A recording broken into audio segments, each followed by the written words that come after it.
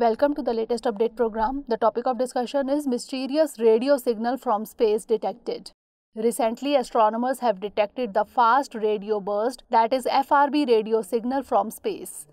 The researchers have published their findings in a new paper in the scientific journal Nature. This fast radio burst, that is FRB, is named FRB 20190-520b. It is the second of its kind radio signal coming from space. Significantly, the first FRB was discovered in 2007. Now, information about FRB 20190-520b. It is believed to be nearly 3 billion light years away. Its host galaxy has its own competing radio source. It has similar features to the Lorimer burst. It has the highest confirmed electron density of any FRB's environment.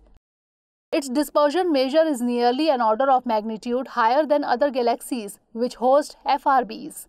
This type of signal was first detected in 2019. Now, information about FRB, that is fast radio burst. FRBs are intense bursts of radio emission. They have durations of milliseconds and they are known to send repeat radio waves at times. The first was discovered in 2007 by Lorimer and was dubbed the Lorimer burst. Until an FRB is localized to a host galaxy or confirmed at other wavelengths, its origin will remain controversial.